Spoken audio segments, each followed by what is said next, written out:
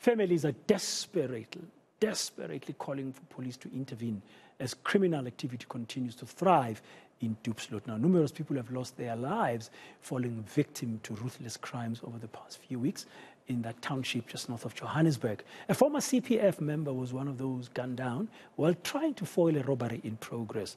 eNCA reporter Manqoba Mchunu was on the ground earlier today, tracking developments in Diepsloot. He's back now with us in studio. Good evening, Manqoba. Welcome back. What was the situation like there when you left this afternoon? Well, but then I can say that the situation is relatively calm compared to what we saw in the past few days when community members had taken to the streets. We saw quite violent scenes, Britain, in Diepsloot, where we saw community members going and destroying some of the shacks and burning them that they say are, linked to some of the criminals that are linked to criminal activity in that particular area. What we saw today was a completely different Diepsloot, quite calm, and it was, business as usual. And this is because of the fact that the residents have decided to suspend their action. And the reason why they've suspended this action is because of the engagements that are ongoing between the leaders who are trying, of course, to get the president to come and address the residents. That's what they want. They're saying that they don't want to be addressed by the Minister of Police. They want the president because the Minister of Police has failed to give a long-term solution to the issues of Diepsloot. So you recall, and they went to the union buildings yesterday where they handed over a letter inviting the president to come to that community. And so pending those engagements, the commitment that was given to them was that on Monday they will be given dates, definitive dates, when they'll be meeting with the ministers, 4 ministers, the police, justice, human settlement, as well as home affairs, to thresh out the issues, but also to set a date for when the president is going to come to that community. So pending that process, they've decided to suspend this action. But they're saying, Praten, that, this doesn't mean that they've stopped. If the president doesn't come to their area, they're going to continue, and saying that it's basically on his hands. If there's more bloodshed in Diepsloot, if there's people that die, it's all on his hands if he chooses not to come to that community. But earlier on, I also caught up with one of the leaders just to get a sense of where they are and in terms of what has been promised to them. And this is what he had to say. There were promises and there were commitments that were made on the side of government, but proper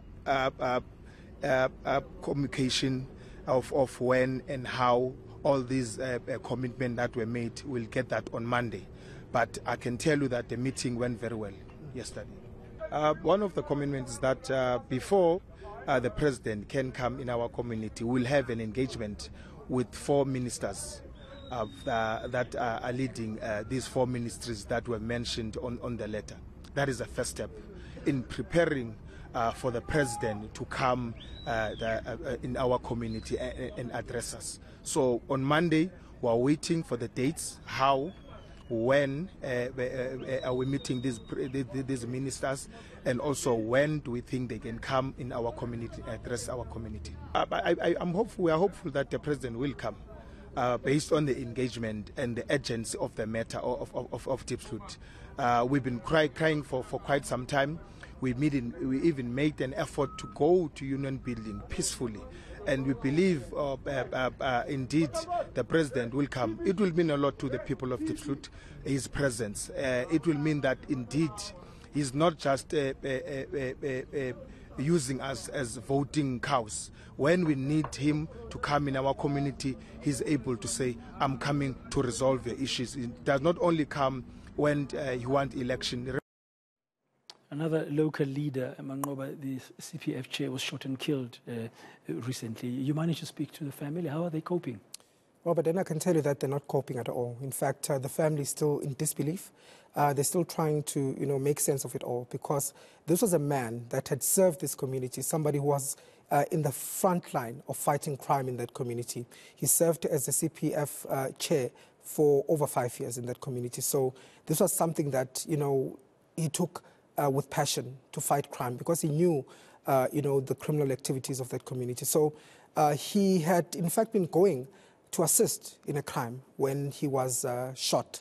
So he got a call, it was a Monday evening, from one of the foreign shop owners who had told him that there are people that want to come to inside his business by force. They're trying to break in. He had closed his business by then, and he had suspected that these are criminals coming to rob him. So he called this former CPF chair, John Manqoba, to come and assist him. And of course, he went to assist, and this is when then he was shot. He survived for a few days. He was injured, and he was in hospital, and he died on Sunday. So the family is quite in disbelief. They're still shocked, Britain, and saying that, he shouldn't have died like this.